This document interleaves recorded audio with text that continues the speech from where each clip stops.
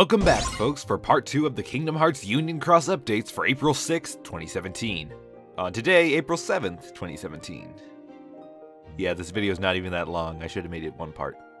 Today we'll be covering the launch campaigns and events for this month. Let's begin. All campaign periods will last until April 25th at 11:59 PT. To start off, the daily Sid Medal Challenge will be available to all players, giving them the chance to earn up to 60 Sid Medals if they started yesterday. You can find these quests on the Special Quests page.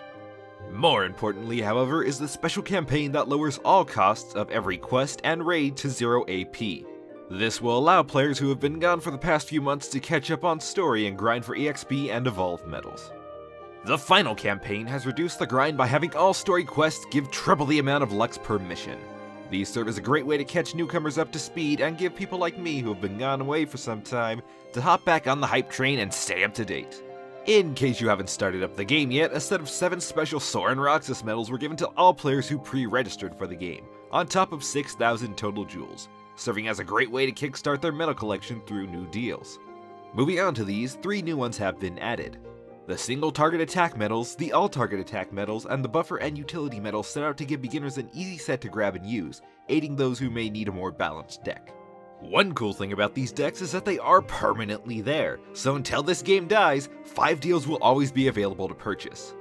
On top of this, the Anniversary Medal Carnival is available to draw from, and within 5 draws, or roughly $75, you will receive a limited edition illustrated KH2 Kairi medal. Yay! This deal also includes a Tier 5 illustrated KH2 Sora medal, and by obtaining Kairi or Sora before April 25th, you will receive the incredibly powerful Key Art 5, which raises your strength by 3 tiers for 1 turn. By obtaining both illustrated medals, you can get 2 Key Art 5s with 3 guild slots filled each.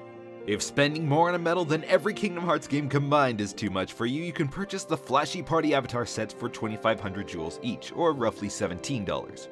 Each board contains an elusive speed gem, as well as an Attack B2 and AP Plus and Lux Plus combination skill, as well as a Special Attack Gauge 1 and Attack Boost 3 Max. As for the final piece of news for the day, the first anniversary quests are now up, going on until May 3rd. Quests 1 through 15 are available right now, with the remaining 15 starting on April 20th. By completing every mission, players can earn up to 2,000 jewels. With that said though, it looks like everything about the Union Cross launch has been covered, meaning my work here is done. For now. I know I was gone for quite some time, and all I can do is apologize and thank you guys for the support you've given me upon returning. I really appreciate it. Thank you for watching, and until we meet again.